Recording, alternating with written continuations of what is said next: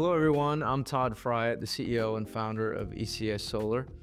Today we're going to be talking to you about shared financial models, what those mean, how to define those, where you'll see them, and the application of those financial models in the industry.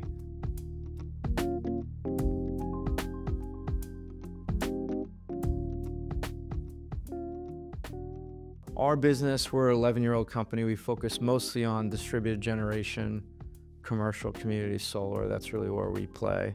I think a lot of these discussions are relevant for utility scale solar as well.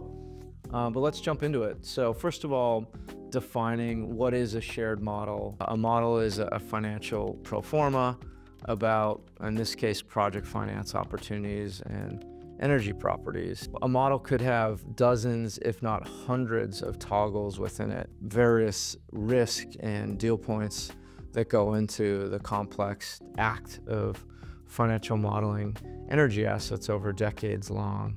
One of the things to keep out with a shared model is it truly a shared model? Are there hidden macros that you cannot see? Are there hidden formulas that are locked in behind closed doors? If so, I question, is that truly a shared model? But let's jump into it in the three ways where those may come up into your renewable energy business. We'll talk a little bit about each one of those. Number one, in the early stage. So there are some development platforms, especially ones that may be newer, maybe don't have the capital resource. At the very early stage, the early maturation of developing an energy asset, they may bring in a third-party partner, a third-party capital.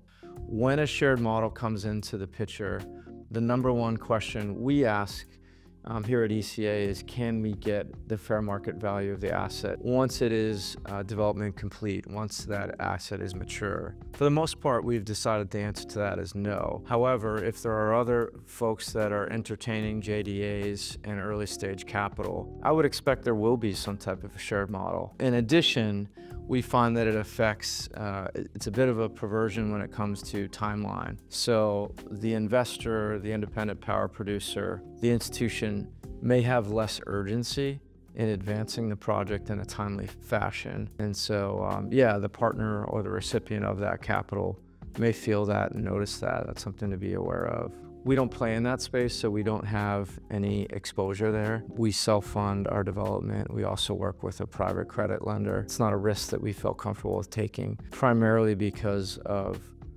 some of the brain damage associated with that, pops up in the matter of disputes, in the matter of funding, and ultimately the hurdle return. So let's shift gears and go to bucket number two, which is talking about shared models in the context of project sales. So a purchase and sale agreement for an energy property. It could be renewable, maybe not. Here we find it much, much less common to even get asked to use a shared model. We inform our buyers and the folks that we work with, the institutions on the buy side, that's not our model, it doesn't work for us, no hard feelings, but we're gonna go in a different direction. By the time we reach development complete or close to it, or even close to a shovel-ready moment of NTP, the risks have been addressed. We've gotten utility approvals, we've gotten government permit approvals, we've done real estate work.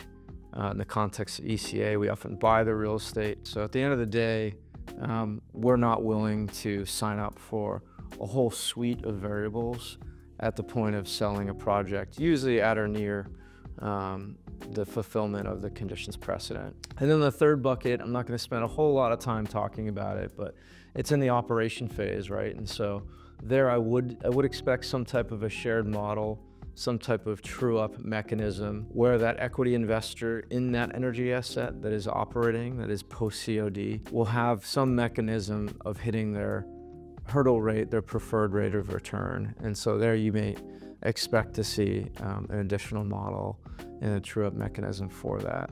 That's a wrap. Again, this is Todd Fryatt at ECA Solar. Thank you so much for tuning in.